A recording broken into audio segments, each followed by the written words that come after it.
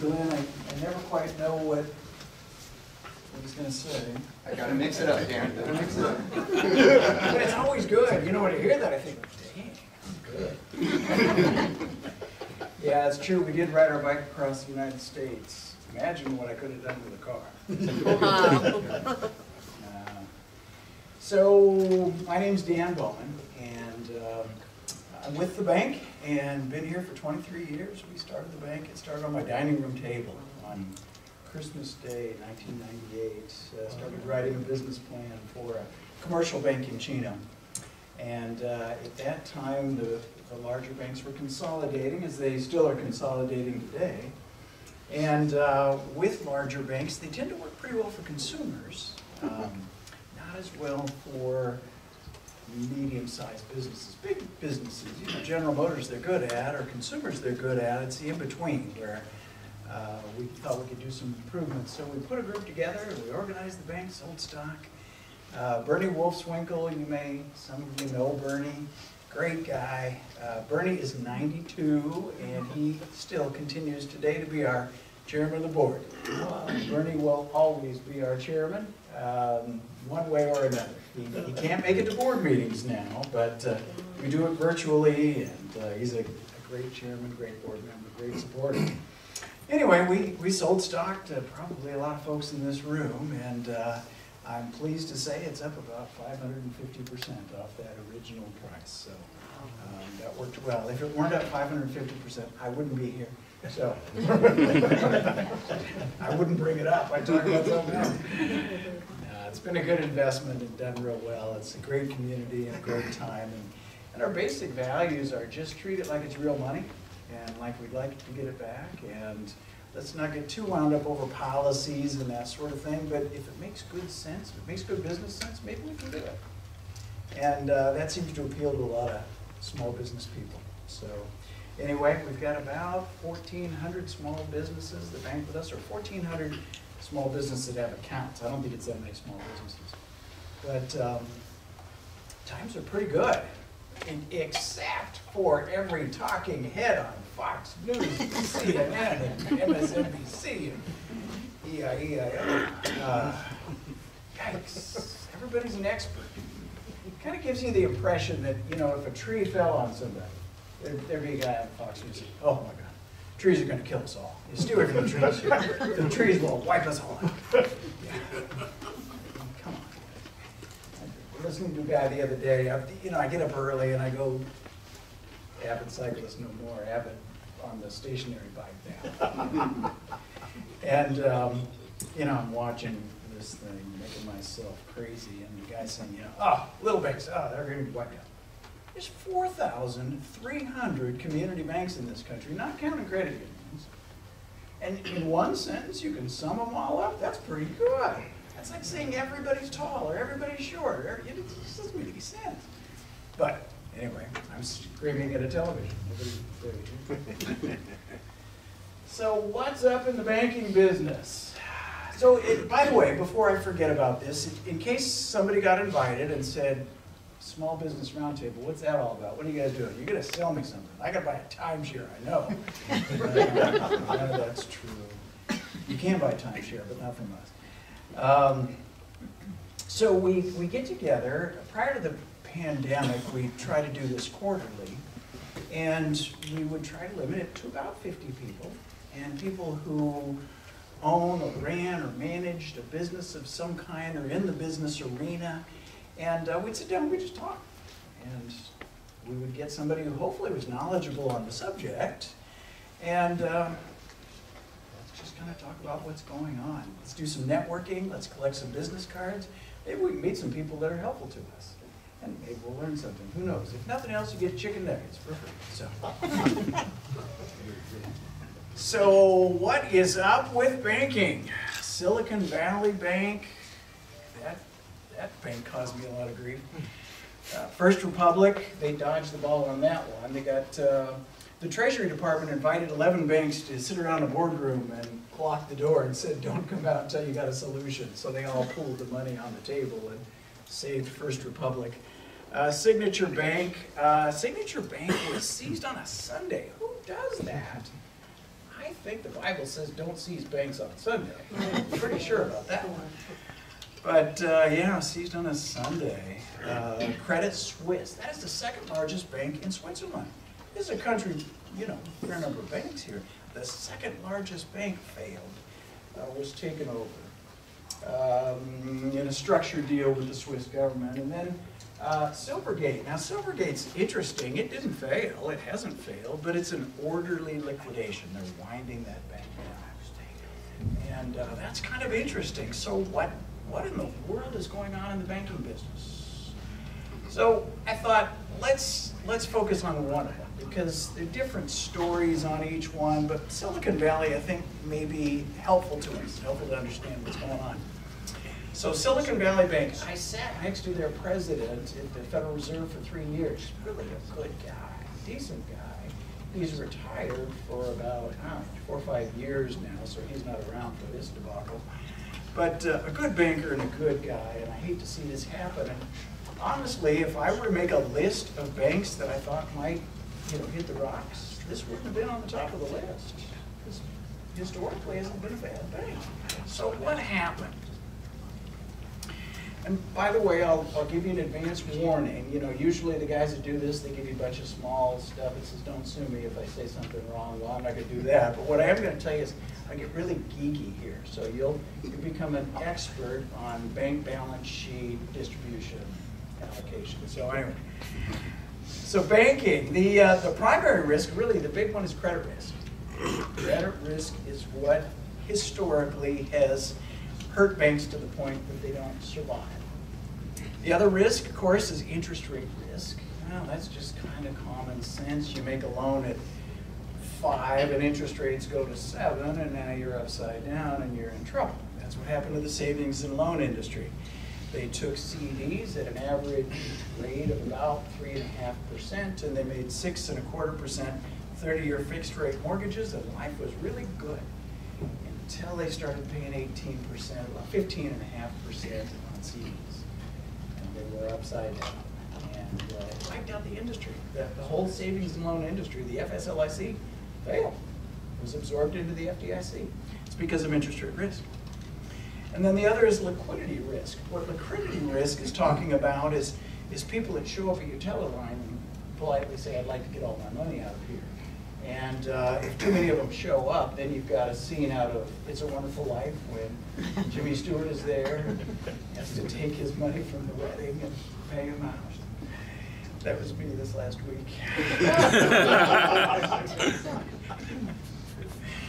So this is a typical bank balance sheet. So about 80% of a typical bank balance sheet are loans. Makes sense.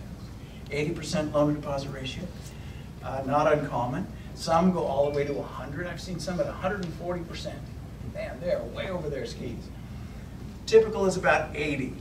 And then you've got investments. These are something like mortgage-backed securities or treasuries, something like that. And then you've got fixed assets. Fixed assets are the vault, the chairs, the desks, that sort of thing. And then you've got a little bit of cash, about 3% in cash. That's vault cash and that sort of thing in transit. And then other is a variety of different things here and there. So that's the basic bank balance sheet. And you know, maybe this will go to 82% or 79, something like that. Okay, fine. But the key thing in our discussion here is investments. Investments typically around 10%. It's not a huge percentage of the bank's total balance sheet. Okay. So this is where we start to get geeky in bond valuations. You guys are going to have a PhD in economics here real quick. So if we look at the valuation of a bond, the income and the duration are contractual. So in our example here, we've got a bond that's paying $2,000 a year for X number of years, and then the principal at the end. Okay, fine. Well, if you divide that by 2%, that'll give you the maximum you can pay for that bond if you want a 2% rate of return, right? Makes sense? $2,000 a year, 2%, $100,000. Okay, that works. Got it. Pretty easy. So far, so good. But what if this interest rate goes to 2.5? Then what do you do? Well, at 2.5, $2,000 per year by X number of years is only worth 8. Okay, so what we can see is as interest rates move higher, bond valuations move lower, right? They move in opposite directions to each other. Okay? In this particular example, it's a 20% volatility of what we call 50 basis points or bips. And that's 0.01%. So 50 bips is 0.5%. So in this case, 20% volatility of 50 bips. Okay, so far so good. We're all right. Now then, we've got accounting to do with this. Now, accounting comes in 2 varieties: hold to maturity and available for sale. So think about hold to maturity is like my house. What I mean by that is, okay, I got my house and the values in the neighborhood go up or they go down or they do whatever. It's just kind of amusing to me. I'm not going to sell or not sell based upon that value. It's just because I'm living in my house. And available for sale is a house I've listed and I'm offering on the market. Now that one I'm very interested in the sale, in the competitive market prices. What is it selling for? Because I'm offering it for sale. And so we account for these investments, either hold to maturity, I'm going to keep it for the next 30 years, or available for sale, I'm going to pull the ripcord in a minute and get out of this thing. So as you can imagine, if I were to be accounting for my house, if I were to put it in hold to maturity, that says I'm not going to sell this house for 30 years, I'm going to keep it. Well, that seems kind of risky. I might decide I want to move sometime during that 30 years. So I'll keep it in available for sale to give me options. And that's why many securities end up in available for sale. The challenge with available for sale accounting is you've got to adjust it for market value. Remember, I talked about if I bought it at 100 or it was worth 100 and now it's worth 80. It means available for sale. I've got to mark this down on my balance sheet to 80. Oh, shoot, that's no fun. Versus hold to maturity, I don't have to mark it to market. Okay? So I've got 20% volatility, but keep in mind that's on a 10% asset class, right? 20% volatility, 10% asset class, that's only 2% on total assets. Well, okay, all right. It's big volatility on a small investment, so it's not going to kill me. All right, good. Typically, a bank's assets and capital are about 90% in total assets, 10% in capital. Okay, makes sense. I've got 2% asset volatility on 10% capital, which means 20% volatility on capital. You with me so far? All right, rates go up, my capital drops by 1/5 of 20%. Okay, good. And it turns my 10% capital in that example to an 8% capital. Well, I'm not happy about it, but it's okay. I can survive that. All right. So let me switch now to market forces that are at work here. And this is the Federal Reserve Bank's total assets. Okay? So you ever wonder who controls all the number of dollars there are in the world? It's the Federal Reserve. And we used to say they printed money. They don't even need to print money now. It's a keystroke. Ooh, there you go. Another $1 trillion. Well, this line goes back to, I think, 2001 or 2, something like that, and it goes all the way back to 1947. The Federal Reserve balance sheet was below $1 trillion. This is $893 billion, right? Sounds like a lot of money, but by Federal Reserve standards, not so much. And it was very low and very stable and everything else. And in 2009, a guy named Ben Bernanke said, we see a little bit of foam in the system.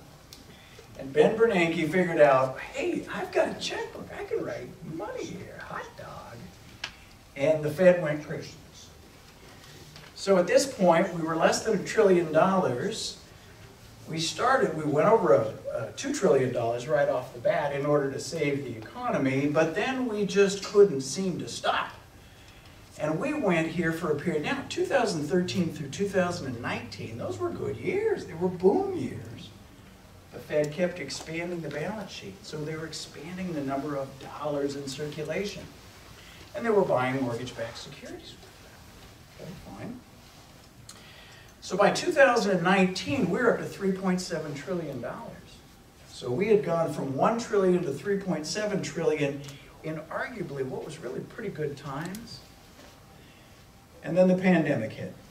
And the pandemic was, after all, it's an emergency. We can do anything and nobody will say anything. And so we printed money to the point of $8.9 trillion. So in a period from 2009 to 2020, end of 21, we increased by $7.9 trillion, or 800% in the total of dollars in circulation. Now I'll get back to that balance sheet point in a minute. I just want to illustrate what the Fed has done. And by the way, these are their numbers. FRED stands for Federal Reserve Economic Data. So I'm not making up these numbers, I got them from them. So we have dramatically increased the number of dollars in circulation. Okay? In this particular case, in just the past 2 years, we've increased by 5.2 trillion, or 140%. This chart shows total bank deposits. We can see total bank deposits fairly steady and increasing, go all the way back to 2008 until we got to the pandemic. And there we went from 13 trillion to 18 trillion, or 5 trillion in total bank deposits. Okay? And makes sense, the Fed prints a bunch of money, it eventually gets into private sector's deposits, which get into bank deposits. Okay, fine, we see that. And our bank here, in 2020, we had an increase in deposits of 42%. That's a lot. Followed by 28%, followed by 12%. Any one of those is a gigantic increase in total deposits for the bank. And the whole industry experienced that. So as a net result, the typical bank balance sheet, the cash, remember that cash was 3%? It ballooned up to 33%. It was huge. Everybody was full of cash. And it had no value. The overnight Fed funds rate was 8 basis points. That's 0.08%. And cash was worth nothing. Nobody was paying anything on CDs, nobody was paying anything on money market accounts, you name it, nobody was paying anything on it. Good news is you could borrow super cheap. Bad news is if you were a depositor, you couldn't get much of a return. And that was the environment that we were in at that time. And the problem is banks aren't designed to sit on a whole pile of cash. We like to put it to work. We like to invest it somewhere. And so eventually, the banks began to invest that cash into investments. Now they didn't do dumb investments, they bought things like US Treasuries. Okay, that's full faith and credit of the federal government. That's a pretty safe investment. It's considered to be equal to cash, zero risk weighted. That's a fair investment. Okay, so they tanked up on investments. About 40% of the total balance sheet now. Silicon Valley Bank went a step further. They were at 56% of their total assets in investments. The problem is, remember that 20% volatility example we used? 20% volatility on 56% of your total assets equates into an 11.2% volatility on your total assets. So to look at it a different way, 90% assets, 10% capital. Now I deduct 11.2, I'm a negative tangible net equity. And that's what happened to Silicon Valley Bank. They bought US Treasuries, 56% of their portfolio is US Treasuries.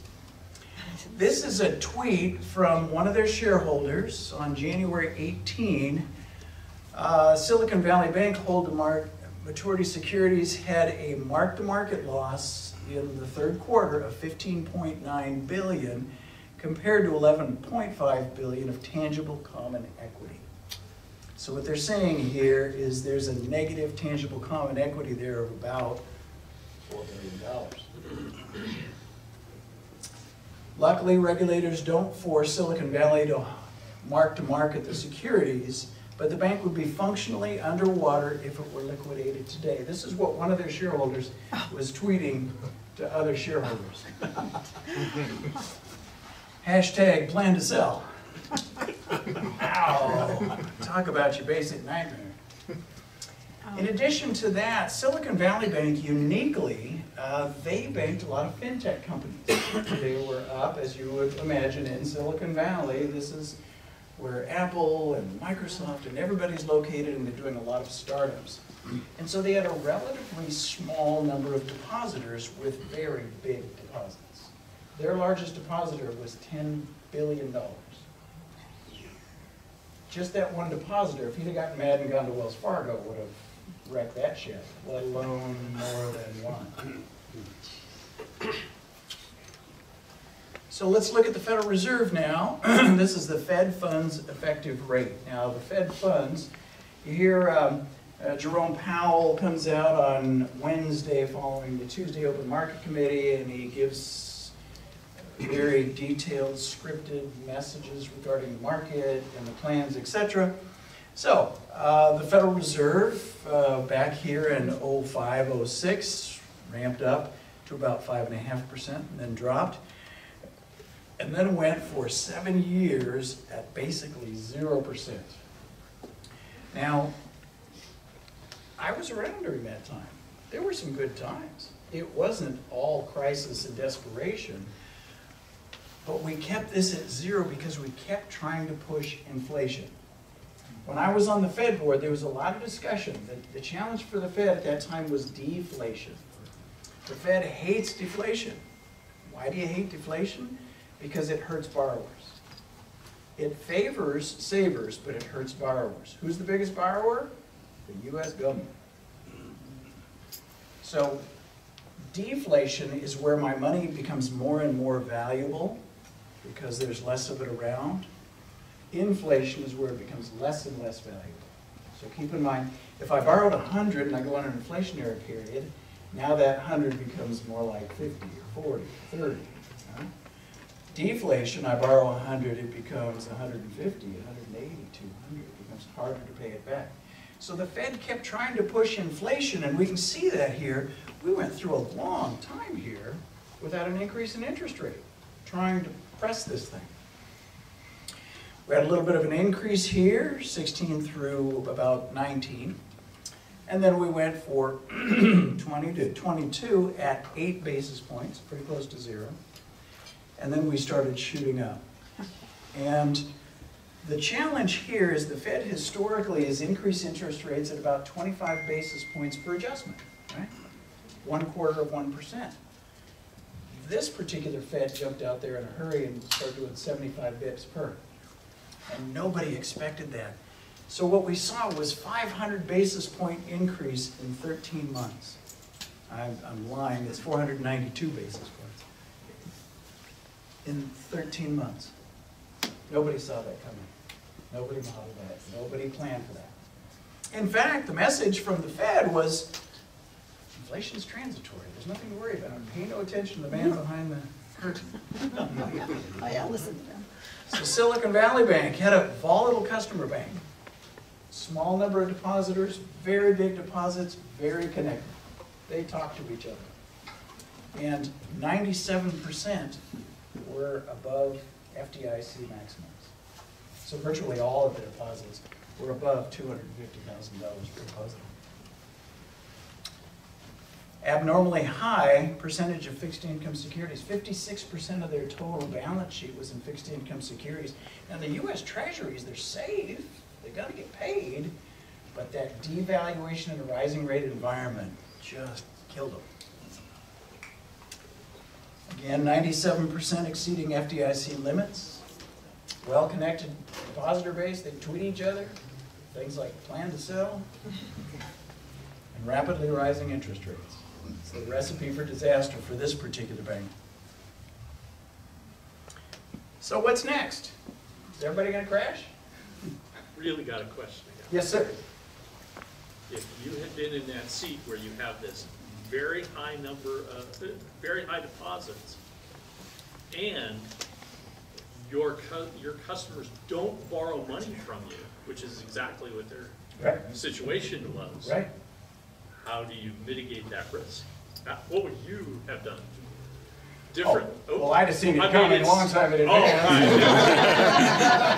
right. Where's your hedged for office? the Someone risk, check yes. this crystal ball. Yeah, well, and you know, this is one of those things where you look back and you say, thanks God that wasn't me, because many of the things they did were not outrageous. This wasn't about bankers gone wild or anything like that. Did they take a lot of risk? Yeah, they could have hedged that, by the way.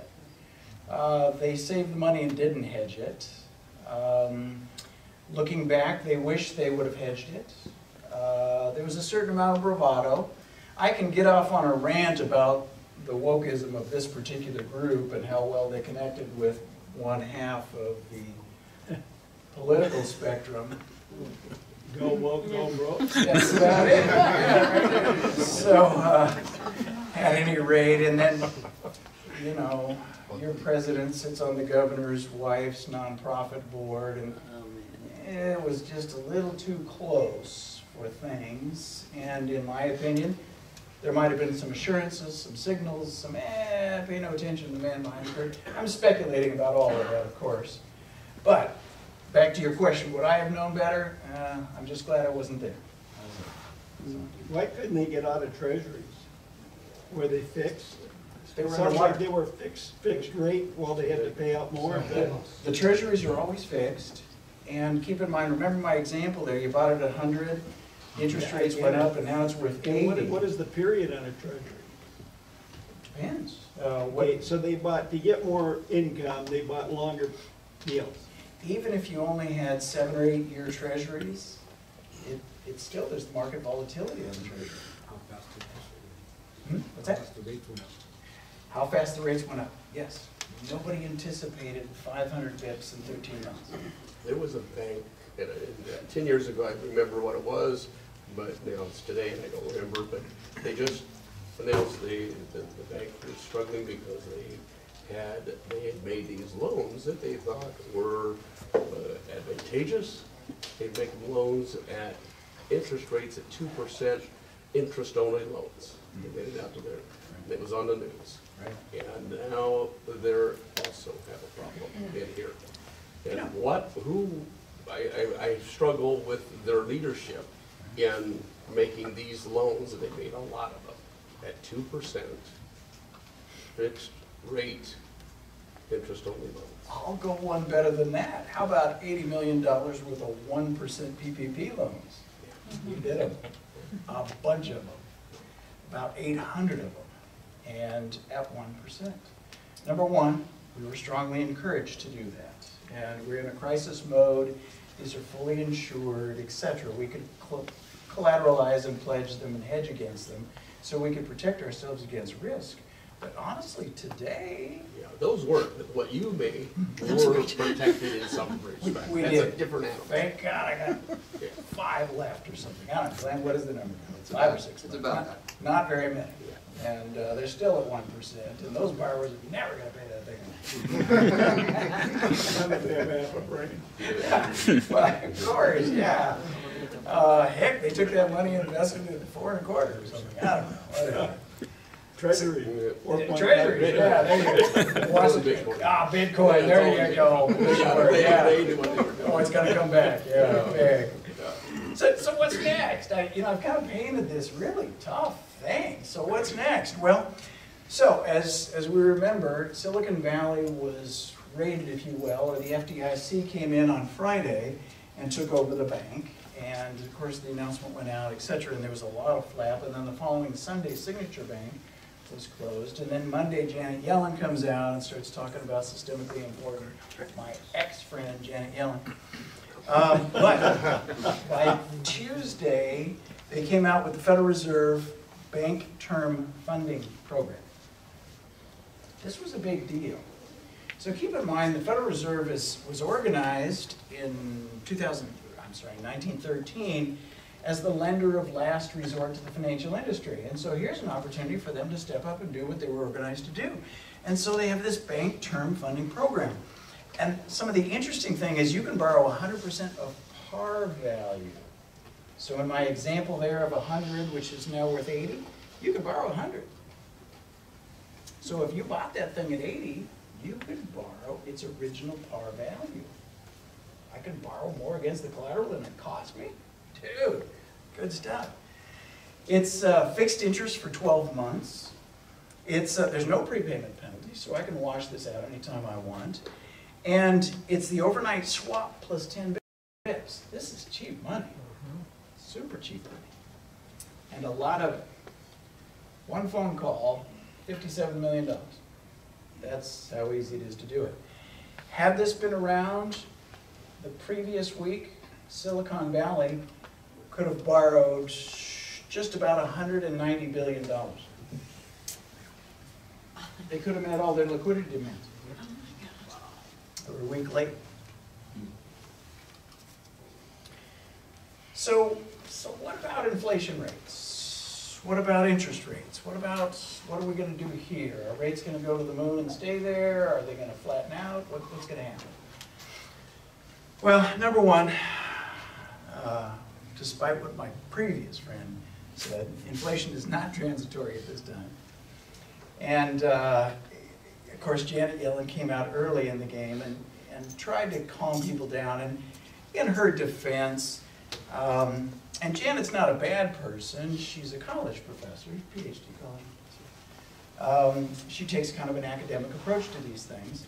And part of her challenge is she needs to calm the herd down, on one hand, but yet give them reasonable guidance at the same time.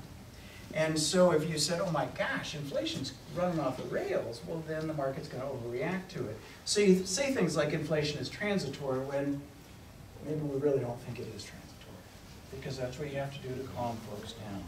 It's a tough job to be in, but as a net result, I'll recite things like inflation's not transitory. I'll make fun of it. We see a little bit of foam in the system with Ben Bernanke. So this is M2. There's what's called M1, M2, M3, and those are measurements of monetary supply. And that is checking, savings, money market, and CDs in M2. And we can see here, this goes all the way back to about 1960 and runs up and starts to accelerate, and then we get to the pandemic and it really goes berserk. But we saw that before with Fed's expansion. So we were at 15 trillion in M2 at the beginning of the recession or pandemic. We're at 22 trillion 18 months later. That's 46%, and I said 2 years, but I was being generous. It was really 18 months. So 46% expansion in M2. That's the amount of money in checking accounts. And it surprised them that we have inflation. Who would have thought? What kind of academic deal is she? I'm serious. I know it. I'm right there with you. I mean, any idiot should have been able to see that, don't you think? At least in the financial market. I don't know. I guess Anyway. we're missing something. So this is core CPI, and this is over that same time horizon. And core CPI, so this is the Consumer Price Index. And what it does is it establishes a baseline, so a basket of goods and services cost X, and then it continues to measure that going forward, and it's either positive or negative. So CPI, and this, by the way, is core CPI. Core CPI takes out food and fuel. Food and fuel are volatile. And so the preferred reference is core CPI versus headline CPI. Headline CPI is quite a bit higher than this. If we put in food and fuel, as you can imagine, inflation's up quite a bit. So when the pandemic hit, inflation was right at about, well, no, I take it back. 12 months into the pandemic, inflation was about 1.5%. Okay, fine. It was about 2.0 to 2.75 prior to the pandemic, but then we hit a low point of 1.5 and it shot up to 6.61. Okay, that's a lot of inflation, and that's happening really quick. All right. Kind of correlates to that M2. And then we look at total federal public debt. All right. $23 trillion prior to the pandemic, $31 trillion today. That's a bunch, up 52%. So how high will interest rates go? That's something I think about a lot. We're going to go to, problem is I'm old. I was young and impressionable in 1983. I remember I was in night school in 1983. It was one of those things where you work all day at the bank and then you go to Cal State and you drink a lot of coffee to try to stay awake long enough to get to 10 o'clock when this class is over. But, so you'd take a break and you'd go out and they had this coffee machine that had a cup that had playing cards on it, you know. For a quarter, you could get something that was 99% caffeine. That was the way to go. But, so we're standing around talking, and it's a group of guys, and one of the guys said, so this past weekend, my wife and I went out and we made an offer. We bought a house. Good for you. That's terrific. Wow. Congratulations. Where is it? You know, oh, it's on the corner of X and Y, and you know, oh, that project, that's a nice project. Wow, terrific. Great. How much do you pay? What do you get? How many bedrooms? One of the guys says, so were you pre-qualified for your financing? The guy says, we got locked in at 17%. Everybody said, that's good. 17% 30-year fixed home rate mortgage. Yikes. Ow. Yeah. I guess it was the coffee. I remember it clearly. I had hair. Life was good. I wish I would have got that. That guy got locked in at 17. Today, you know, for a while you wouldn't take a credit card at 17. No. So the question is, are we going to go back there? Let's see. One of the problems is what's called the real rate of interest, or the real rate of return, or the real cost of financing. And what real refers to there is not tangible. Real refers to after inflation. Okay? So, for example, if the current rate of inflation is 6.4%, and that's where it is, most recently published numbers, the most recently published numbers for the average 30-year fixed rate mortgage in the United States, 6.27. Okay, that's the average. Then if you risk adjust, or rather tax adjust that rate, meaning you take it down based upon your deduction on your income taxes, the net effective rate on that is about 4.07%. Okay? So my net cost is 4.07. Inflation is increasing this asset about 6.4. That means my cost of financing this is a minus 2.3. Dude. Those are real numbers, by the way, as of today. So unfortunately, we've been doing this for quite a while. We've had a rate of inflation for a number of years in the 2.5% range, and we had a less than 1% interest rate, which is tax deductible. So we had a low real rate of return, which again stimulates inflation. Financing creates inflation, unfortunately. So in this example, there is a negative cost of financing in this, and what it does is it induces borrowers to do that. And they tend to do too much of that. So the question is, what's a fair rate? What's a good rate? How should this darn thing work? Well, you should take your core CPI. You should add to that about 2%. So you got to take your CPI and you got to put something above it, right? Otherwise, it's not interest. If my interest rate is 6.4 and my inflation is 6.4, it means my net effective rate is 0. So I should put about 2% over the rate of inflation. Okay. And then I should tax adjust that interest rate by 35%. That's the average personal income tax rate. Of course, it's bracketed. It depends on which rate you're in. If you're a corporation or if you're an individual, etc. But let's just use 35% as an example, rule of thumb here. Your interest rate should be 12.9%. problem is I've been beaten into a 1% environment way of thinking about things, and you might as well say 129%. That's a lot of money right there. So let's look at it backward and say, all right, 12.9%, you're crazy, Dan. But we tax adjust it by 35%, meaning we take off 35%, it's 8.4%. Oh, that's a familiar number. Inflation's at 6.4. That means there's a 2.0% real rate of interest in that equation. So, what is the appropriate interest rate given this? It's about 12.92 before we adjust for risk. Auto loans should be higher than that, unsecured personal loans should be higher than that, etc. So, 12.9, that sounds like a lot. Man, that's It is a lot. It doesn't sound like it is. I'm talking to a whole room full of borrowers here. You know, God, I hope he doesn't believe that. I don't want to see that. I'm just showing the math, guys. So, have we ever done this before? I mean, am I just crazy here? All right, here we go. This is back when Dan had hair. I was in high school right there. I graduated in '76. That was a good year. Made a Vega. Terrible car. The Vega and the Pinto, they were the worst. But it was a blessing. I got really good at working on cars. Javelin, yeah. Oh, the Gremlin. American Motors Gremlin. Boy, that had a look only American Motors could love. How many, who got a Gremlin? Anybody? Oh, we got a Gremlin. Oh, we got a Gremlin over here. Oh, mother-in-law, okay. Brother-in-law, okay. This is part next to it. Push that car. How many had Pintos?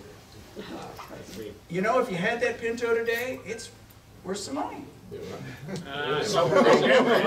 drive-in theater. I guess all the rest of them blew up.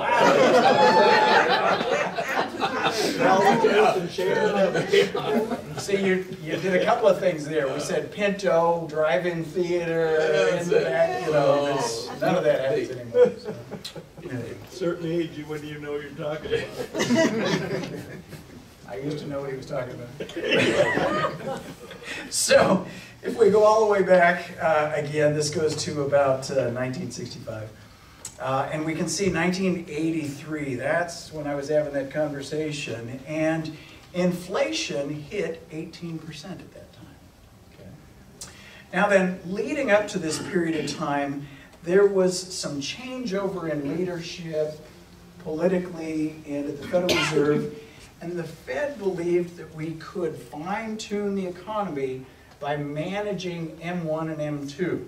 It used to come out every week, Walter Cronkite would talk about M1 and M2 and that sort of thing, and they kept diddling with this thing. But what they didn't do is they didn't raise interest rates in a time when inflation was getting out of control. Finally, a fellow named Paul Volcker took over as the Federal Reserve chairman, and Paul's a tough guy, he's about 6'5", and interest rates went up in that case to 22%. So when I say something like a 12.9%, and it sounds dramatic and horrendous and horrible, I remember what 22 sounded like at the time. I had 25 on a building, construction loan Oh, with Lloyd's Bank. oh, Jeez. yes. It went from 6% to 25% in like a month and a half. Wow. Wow. Yes. Lucky you're still here. You had a heart attack. And it's, Luckily, we were making enough money we could pay it. well, and it was interesting because we were in a high inflationary environment. Rates were going up so fast. I remember I went to one particular seminar and they were saying, don't pay your property taxes. Take that money and invest it, and you'll get a better rate of return, and then you can pay the penalty at the end. Okay. Good luck with that. So we've done this before. And by the way, it worked. Paul Volcker's strategy worked. And it was not without pain and controversy, but it did work. And then eventually started coming down the other side. And by the way, these gray bars are a period of recession. Okay? And we can see that the Federal Reserve raises rates and then there's recession. They raise rates and there's recession. They do it, a bunch of times. I've got the same chart in a little different form, but you notice one thing about this? And these are real numbers, by the way. This is Federal Reserve numbers. What do we see going from 1983 all the way down to here? It's a general downward slope. Each time we rose rates to a point where it broke and we had a recession, got lower than the time before. Why is that? Well, the real rate's the same, inflation's lower. Inflation is lower. This is the CPI over that same period of time. Notice something similar there? So you still rose rates, but inflation was lower and it broke the economy quicker. And so we didn't have that issue right up until now.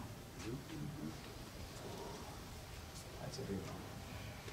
So this is different. This isn't one more iteration of that. That's different. So the question is, are we going to go to a 12.9% interest rate? And that's right now at 6.4. Are we going to do that? Yeah. I think no. And the reason I think no is this. So this is federal debt to the public in general. So total federal debt. In 1983, we had $1.3 trillion in total federal debt. 1.3 trillion. Today, we've got $31.4 trillion. What do you think is going to happen to that debt at 22%? We can't possibly. We can't get there at 12.9%. And that's the problem. That's why we keep getting such a critical system here, why it breaks so fast, because we've got so much more debt. It reacts. Honestly, down here is like if I owed you $100 and you said, Dan, I'm going to raise your interest rate to 22%, I'd say, all right, fine. Not the end of the world. It's 22 bucks. Okay, I can live with that. If I owe you $100 million and you raise it by 2 basis points, I'm wrecked. So volume matters in this case. And that's why I don't see us doing that. There's another issue here. And this one is kind of interesting. It's really important, but I don't see much discussion about this. The press is kind of, I don't even know who's in the press. I really wish Walter Cronkite would come back here. That's the way it was. Skip the lips on movie? Yeah. It seems like it's all propaganda. And you got the red team and the blue team, each one's spewing their propaganda as to why their guy's a good guy and the other guy's a bad guy. And then there's important stuff here that we're missing. And I don't know how we do that. I used to think NPR was, fair. Anyway. All right, enough of that ranting. So the U.S. dollar. What about the U.S. dollar? Why is it so important? Why is it such a big deal? Well, keep in mind the U.S. dollar was originally a sovereign backed by precious metal, gold. Right? Okay, fine, good. Originally gold backed. That means it's not what's called a fiat currency. There's something anchoring it. It has a real life tangible value tied to something else, not just tied to because we said so. Okay, fine. World War II. The world's economies were shot. All of Europe, of course, North Africa, and everybody. I mean, they were in bad shape. And so there was what's called the Bretton Woods Accord. And that was down in the South. There was a camp called Bretton Woods, and they got together, and 44 countries were represented, and they said, okay, guys, this is where we're going to do this. And they said, now, the U.S., you've got a dollar, and it's backed by gold, so we're going to link all our currencies to yours. Dude, good. And so what came out of the Bretton Woods Accord was, number one, the reaffirmation of the U.S. dollar being supported by gold, and that all of these other countries tying their currency to the U.S. dollar, which inherently made the U.S. dollar their reserve currency. And by the way, when I talk about all of this monetary expansion going on, more than half of it is international. It's not domestic. It's not here in the United States. It goes to the Central Bank of Kuwait, wherever. So, World War II, the Bretton Woods Accords come, the gold standard is in place, everything's good, off we go. In 1972, Richard Nixon temporarily suspended the gold standard. Of course, income tax was also temporary. And the reason was we couldn't keep up with the gold required. We were expanding the monetary supply so fast, we couldn't buy enough gold. And the price was going crazy. It was $35 a troy ounce, we couldn't buy enough. And so he abandoned the gold standard in '72, and it's been abandoned ever since. And roughly half of the currency currently is outside of the United States, as I just mentioned. All right, well that's kind of interesting, that's novel, so who cares? Well, who cares is some things have happened. Well, number one, fiat currency. There have been, I don't remember the number, something like 500 fiat currencies over the years, going back to the Romans, and I don't know, everybody tried it. The Chinese, actually, 1,000 years ago, were the first ones to try fiat currency, of just printing a dollar bill and saying it's because I said so. And it didn't work. But then we keep trying. So fiat currency is not backed by a commodity, and it has no basic intrinsic value. And that's what leads to its decline. There's no intrinsic value. So at the same time, I don't know, a year and a half ago, something like that, the Russians decided that Ukraine really did belong to them, and they decided to move some tanks in and help out the Ukrainians. And the U.S. was upset about that, as we should have been, and they imposed sanctions against the Russians. But there's only so much you can do. We didn't want to send our own tanks or people in there, so we said, you Russians, you sell a lot of oil, you can't settle through the U.S. Federal Reserve SWIFT system. That's a big deal. So essentially we said, you can't trade with our currency. Well, the problem is the whole world wants Russian oil. And they're willing to do all kinds of, they'll trade sheep for the stuff if they have to. And they are. How many people have heard about the BRICS? The BRICS, it's a consortium of Brazil, Russia, India, China, and South Africa. These guys here, what could possibly go wrong with you? They're nice. Yeah.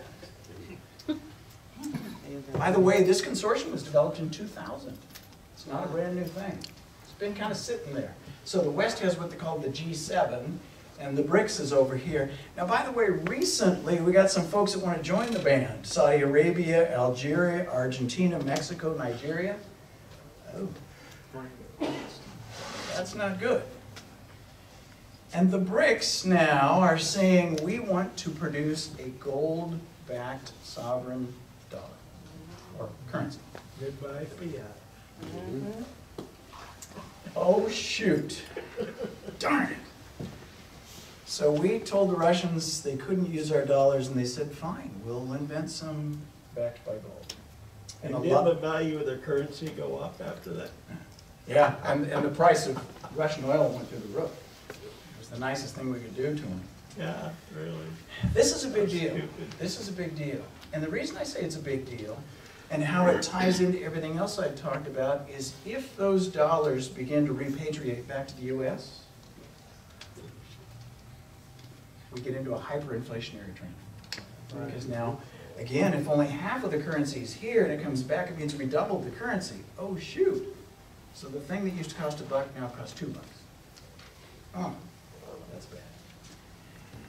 So, but nobody's talking about the BRICS. In my mind, this is a big deal. It's a super big deal. So this is the part where I go out on a limb and I make a forecast.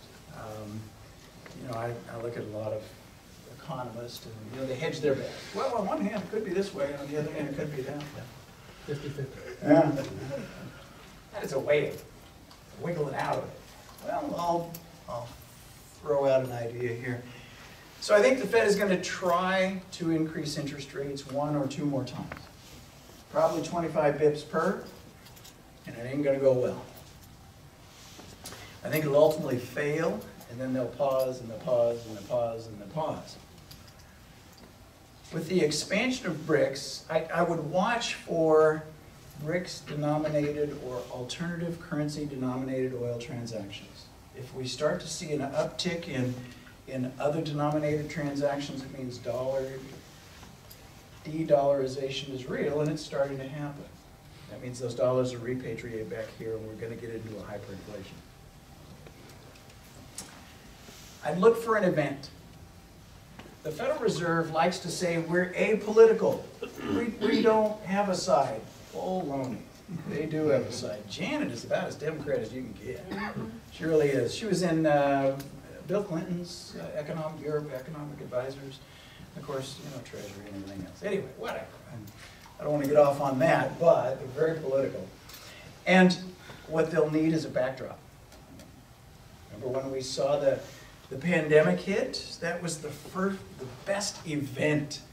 We could crank the monetary supply by $5.7 trillion and nobody will notice. We'll look for another event. And that event will be a basis to drop interest rates from wherever they are at that point to zero.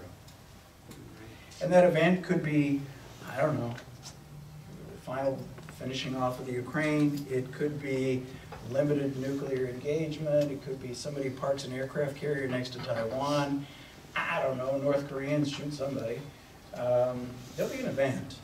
And that event will cause the drop because the Fed won't have another way to get out of this. When the Fed drops rate, they'll go into what's called a quantitative easing cycle, right? First step is drop interest rates. The second is to increase monetary supply. At the same time, when we have de-dollarization, and that's when you start to get hyperinflation. Again, I expect to see hyperinflation and de-dollarization. Hyperinflation, what kind of amounts? Is hyperinflation 100% every year? Is it 10%? Is it 30? What is hyper? I don't know. Yeah. Excuse me, Dan. In your events, how about mishandling of debt ceiling negotiations? Would you consider that an event? I would consider that an event. Yeah, absolutely. And that's almost predictable. Will the Fed ever go away under all this shit? Will we have to go to another system? I'd like to think so. Believe it or not, even though I served on the Fed and I think there are a lot of good things here, I don't like the unaccountability. I don't think unaccountability is... Well, we think they're part of the government and the aren't. Well, they're absolutely part of the government. They are. I thought they were independently owned. I don't see that. Yeah, I didn't understand that. From my perspective, they are very much partisan. Yeah.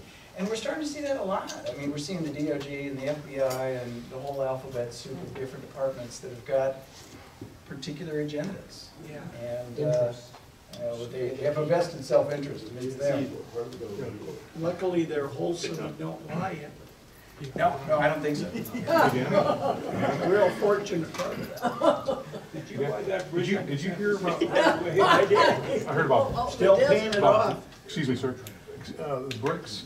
I heard about that and the hyperinflation coming back.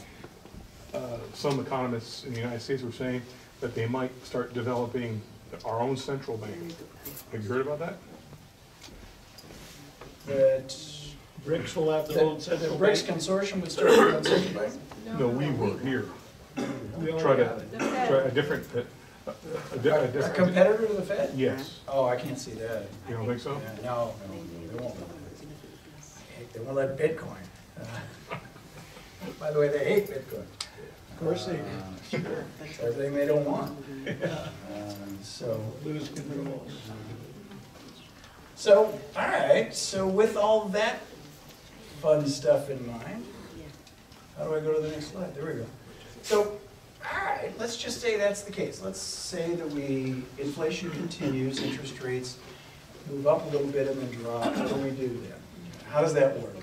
Well, I think the key thing is invest in means of production. By the way, this won't be the first country in the world ever to go through a hyperinflationary period. Germany, prior to World War II, went through a 3,000% per year. It's a big thing.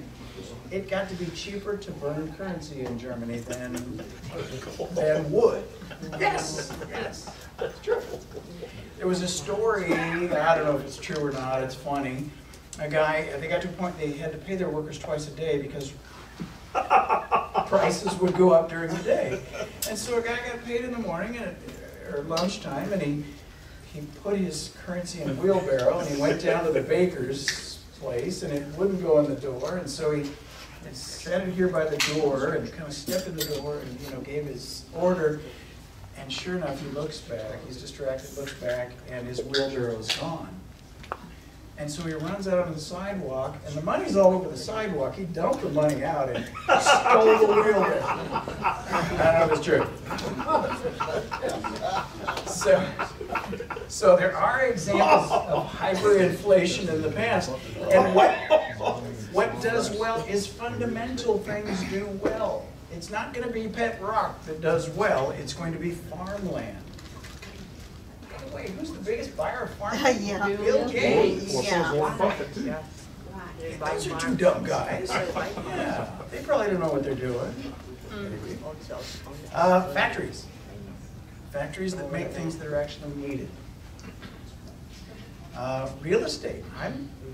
You know, people, it's a good time to buy real estate. So back when I bought my house, I made the biggest financial risk in my lifetime and bought a house. Oh my gosh, am I ever going to survive this? I look back now, my big mistake was I didn't buy every house on the street. Fundamentally, and again, if you're in a rapidly rising environment, inflationary rate, the cost of a two-before is going to go up, hence the cost of a house is going to go up because the fundamental components of it are going to go up, plus the labor, plus the real estate, plus everything else. So I like real estate. Watch cash flow. It's not a toy, it's real. You got to cash flow this thing. And so, am I saying now's a good time to go out and buy that $1.89 million personal estate? I don't think that's ever the time, but I'm cheap, so anyway. If it cash flows, do it. Well, if it cash flows, but if you're just gonna live in it, you know, do what Warren Buffett would do, live cheap.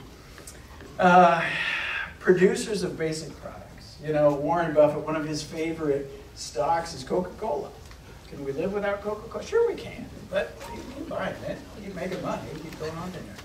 So, when I talk about these things, I don't mean you actually buy a factory, but you may buy equity in a company that operates a business, that manufactures something that the economy needs, diapers or paint or something that the economy needs, and is run by good, competent people. And if you've got the means of production, if you've bought the means of production, those prices, yeah, inflation will go up and the price of paint goes up and the profit goes up and everything goes up in lockstep. And you'll continue to rise with that particular tide. Watch dollar-denominated income, okay? What you don't want to do is to make a contract and say, well, I'm going to do this particular thing and I'm going to get paid $100 per year for the next 20 years.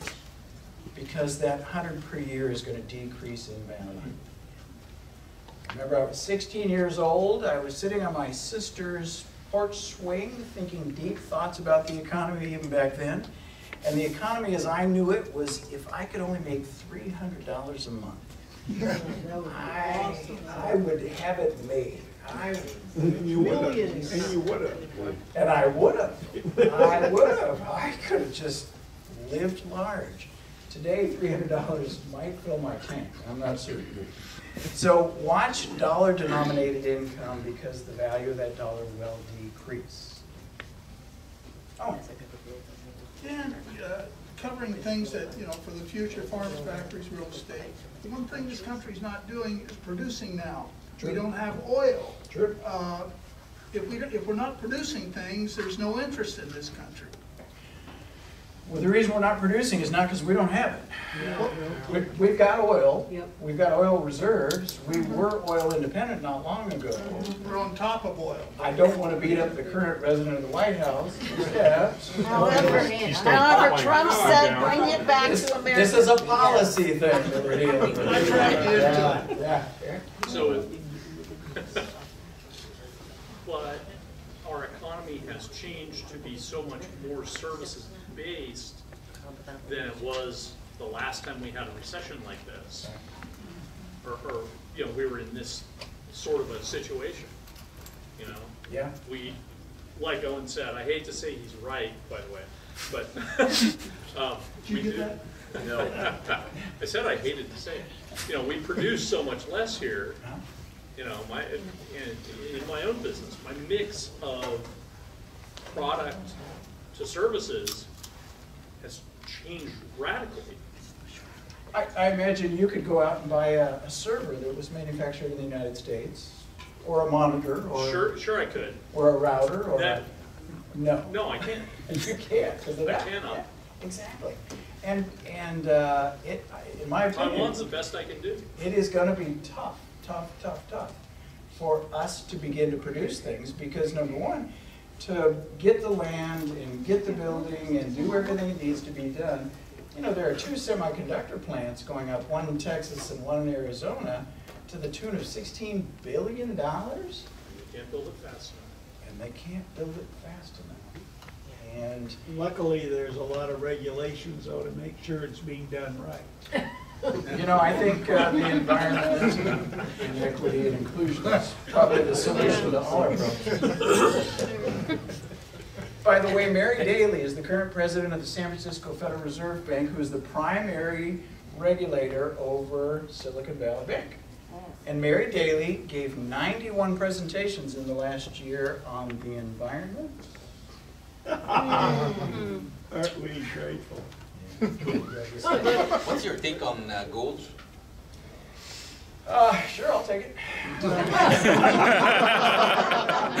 Luckily, you're right here because it's pretty heavy.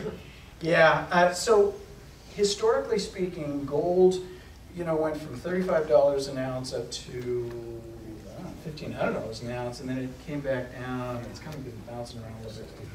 So, and currently around 2,000, something like that. I haven't looked in the last couple of days.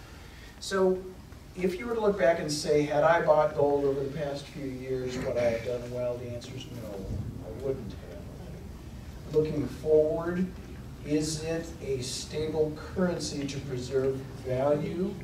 Maybe. I like physical gold. I'm not crazy about virtual gold, gold contracts, forwards, that sort of thing.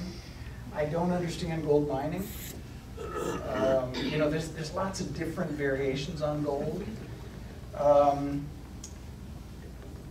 guess for me at least, I'm not an expert in gold, but over the past 10 years, you wouldn't have kept up with inflation. So if the dollar devaluated, would the gold still devaluate with the dollar? You know, that's the weird thing. So right now, who's the biggest buyer of gold? Well, Turkey is the biggest buyer of gold today. Russia, Singapore, a bunch of countries that are dealing with sovereign debt issues are buying gold. And the price is moving up. The U.S. Federal Reserve is buying gold. Russians are buying gold. The Chinese are buying gold. So one would expect the price to begin to move higher because of so much demand for the raw product. I don't know. I guess I just really can't give you advice on that. I'll punt on that one. All right, thank you. How about commercial then? Commercial. You know, all the talk, commercial buildings, Ah, yeah. Lots of noise going on out there. with, Lots of noise. The banks are getting a little nervous on it. Right? Yeah. So they're not in trouble yet over it. Yep. It could tip that direction. Commercial real estate could be very volatile. And depending on location and access and age and ceiling height and zoning and community and a lot of variables there. And it's really tough. You know, everything that's not a house is commercial real estate. If it's a church or if it's a hotel, it's commercial real estate. So it's such a broad thing to try to summarize all in one piece. I think we can all agree there's going to be less office space used over the near term than there was before. As I understand it, at least, office space in Walnut Creek across the bay is currently leasing for more than office space in the city of San Francisco, Smart people. which at one time was the highest priced office space in California, whole West Coast. So things change. You know, if we'd have talked about office investment 5 years ago, we might have talked about San Francisco kind of favorably. Today, not so much. Today, it's rough. So, you know, back to the commercial real estate in general, it all depends. You know, multifamily is one, in my opinion, might have been oversold. I've seen appraisals on apartments. I saw loans made on appraisals on apartments based on a 3.5% cap rate. 3.5% cap rate, if you reprice that at a 10% cap rate, it's worth a third. And so. Default rate gone up on them? Not yet. Not yet. Not a meaningful move. Credit hasn't proven to be an issue so far. The opportunity zones have not really panned out that well. Good idea, but just hasn't panned out. Yeah, just hasn't worked out yet. So, I think the key thing is don't panic on anything. I mean, if you've got commercial real estate, don't sell cheap and get out. If you own residential real estate, don't panic and sell. Don't do anything out of fear. Cool heads will always prevail. In time, one of the smartest guys I ever saw was right in the middle of the great pandemic, or no, 2008 Great Recession. He had enough cash and enough foresight to go in and buy Bank of America OREO. B of A was foreclosing right and left, and he was buying right and left. He bought 125 houses at an average price of $60,000 each. Turned out okay. And there were a lot of folks that said, oh, that's a gutsy move. They could go to 40. They didn't. They went on. So it was a good move for him, and he had the ability to do it. And I didn't. That's why I'm here. So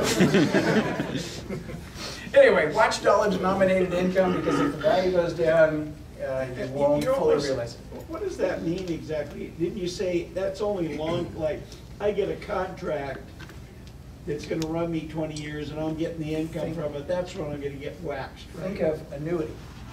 Yeah.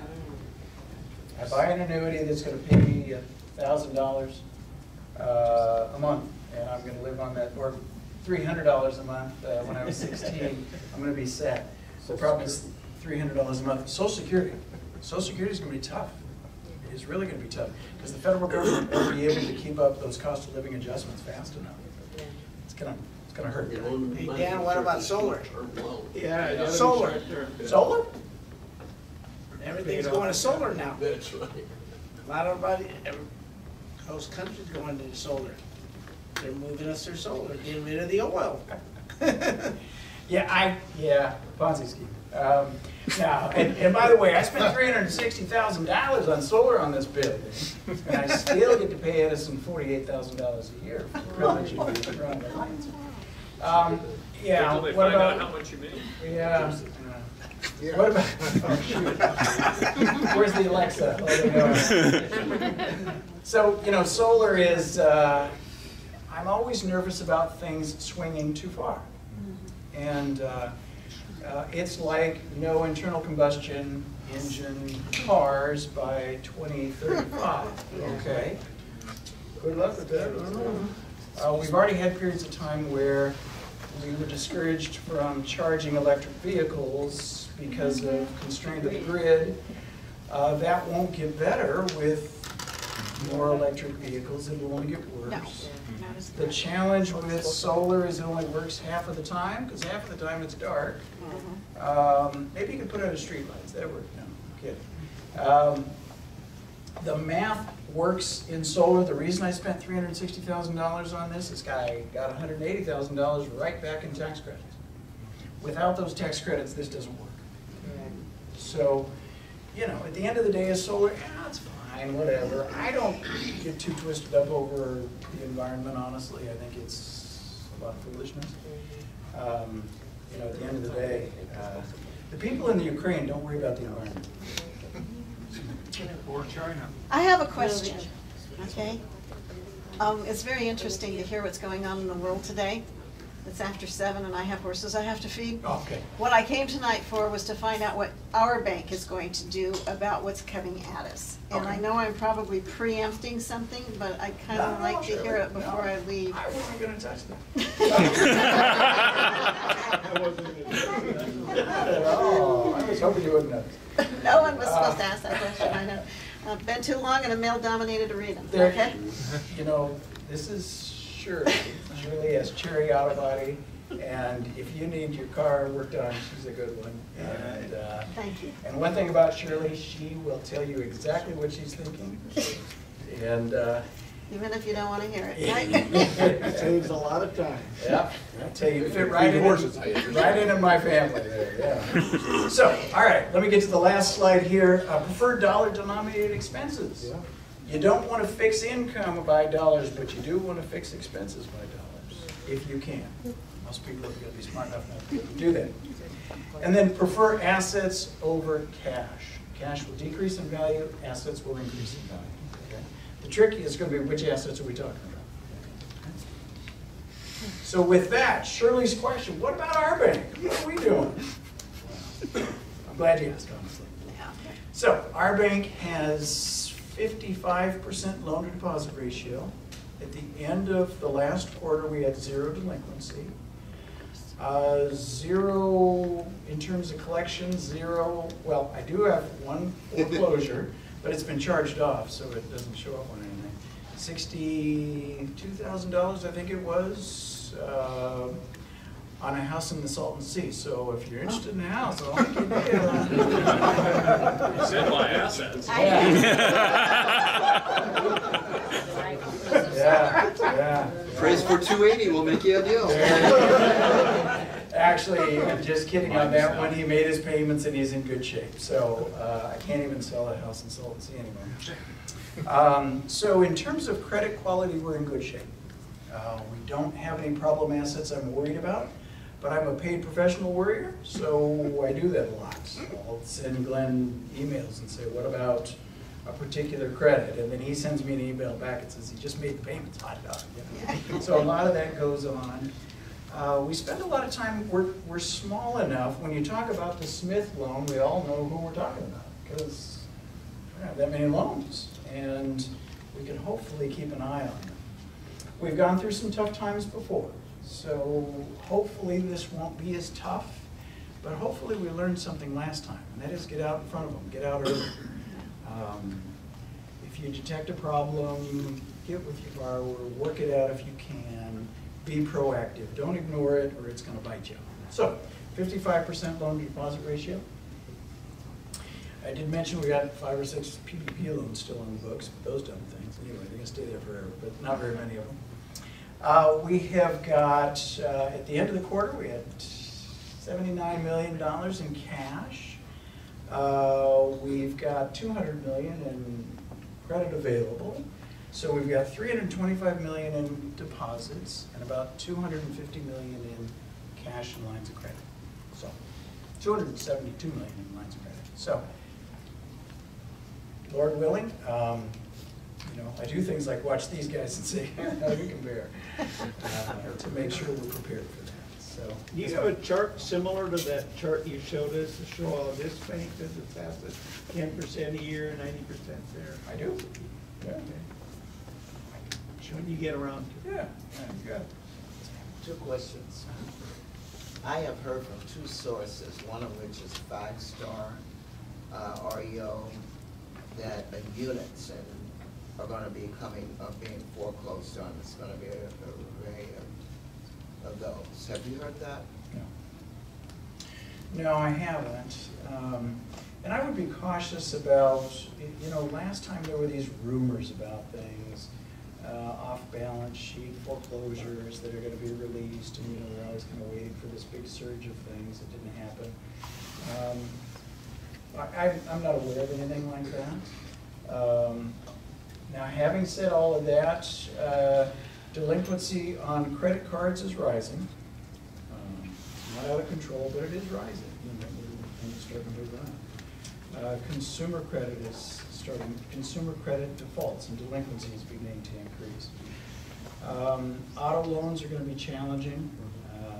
You know, as car sales slow down and trade-in values get soft and that sort of thing, there's no way for folks to exit on a car loan. So I would see some softness there. Fortunately, in our case, most of our loans are commercial real estate loans. The majority, our average is 47% loan to deposit ratio. And our average maturity to reprice, or the time in which the interest rate is set to change, is 2.7 years. So we're not out too far, and that's an important number. So relatively short, relatively conservative. And you know, for us, it's a whole different game than it is for B of A. You know, I'm really glad that I can sit down with folks in our community and talk about these things and kick it around and get everyone's input. I don't think B of A can do that. So we're fortunate in that regard. But if interest rates continue to rise, as I think they might, there are going to be challenges, and there'll be headlines, and there'll be all kinds of scary things. And I don't know, we might have to get together once every quarter and just eat chicken, commiserate. I'll tell you what's going on to the best I can. Shirley, did I answer your question? Mm-hmm. I did expect to see one of those little charts, though. Oh, you better. I second his notion. That's okay. I can live with just your word. So we got an annual report. It was mailed today. Annual report to shareholders went out there. So if you happen to be a shareholder, you get it in the mail in the next, I don't know, as soon as the postman gets there. Along with your proxy notice and all of that detail. Annual shareholders meeting scheduled for May 25th. It's a Thursday. And we're going to have it here at the branch again. We had it for many years at Los Serranos Country Club, but unfortunately timing was such they didn't have that date available. And modernly, live streaming our meeting has got to be very important. We've got shareholders in other areas, in other states, and joining virtually is an important component. And Los Serranos doesn't have enough bandwidth in their internet connectivity to allow us to do that. So anyway, we're going to be here. We'll be serving the leftover chicken, vegetables. Anyhow, if you are a shareholder, and even if you're not a shareholder, if you're a customer or a friend, feel free to come. And I'll be reusing these slides because I already did them. There'll be lots of charts about our bank. Open bar, Dan. Pardon me? Open bar. Open bar, yes. Except no red. Yeah, no, we can't. We can do white wine, but not red wine. No, We gotta sneak it in. I had a request last year, somebody wanted a margarita. I guess when we have our chamber mixers, we would serve margaritas across the tail line. So where's the margarita? All right, yes ma'am. We're looking forward to hearing you on Friday. You're one of our favorite speakers with the West End Real Estate Professional. You've already heard it. One of the things that you said the last time that you were there that I think really resonated with a lot of real estate agents is that you can make money in any market. And that was really, I saw the relief on people's faces when you said that. Well, like I said, this individual I was talking about earlier, the amount of money that he made in that period of time, which arguably was one of the worst economic periods we had, that's what gave him the opportunity to buy these houses very cheap. But he had to have enough cash and enough guts to be willing to do that. And staying power. And staying power, yes. But as you know, Kenny Rogers so wisely said, through his gambler, every hand's a good one and every hand's a bad one. You gotta know when to run. Yes, yeah. Well, you know, I guess part of getting old is that we've seen this before. Yeah, boy, yeah. And we've seen cycles, and we've seen good times, and we've seen bad times, and we've seen successes and seen some mistakes made and that kind of thing. And it kind of rounds you out a little bit. Maybe don't go so far out on that branch as I used to go when I was young. A little more conservatively. Don't get quite so upset when things start to go sideways. Let it play out. And I'm I'm not so sure about the politicians, you know? I'm sour on politicians right now. I feel like they're the D- students in the class. And You give them a lot of credit they don't deserve. yeah, maybe so. Sorry. But they like the attention, they like the power, they like to be in the spotlight, and, well, good for them, whatever, but let's not keep looking to them for the solution, because I think in many cases, they are the author of the problem. And to look to them again as the solution is a little misguided. I think the solution's right here. It's everybody here. You know what the head of the mafia in Chicago during the 30s and 40s said? His easiest bribes were the politicians. Took a little more hassle to get the judges and so forth, but politicians, they were like dime a dozen. A lot of good people to go into politics and change their ways. Well, it's very tempting. Yes, yes, yeah. So that is my present. Any other questions? No? Thank you, Dan, you really did. Yes. Yeah, appreciate it. Yes, thank you, Dan. And thank you for running it with wisdom. And even, you know, when you said your loans were up, repricing up to 2.7 years on average, that means they're laddered, right? So if you needed to reprice them, Every month more. you reprice them as you go, which also takes the sting out of it, right? Well, you're thinking about that one, right? Yeah, I am. Yeah. Normally dependable, but in this environment. Yeah, you just never know. So, Confidence in my wife. So my friend Eddie Sumar is back here. Eddie just got back from Africa, in which he was taking an educational program of entrepreneurialism and living your dream to African students. Wow. Good work, Eddie. Go Eddie. Yes. I don't know if you're going to get paid a lot in this life, but in the next one. That's what counts. All right, guys, with that, thank you. Good night. Thank you, Dan. I'll be around tomorrow.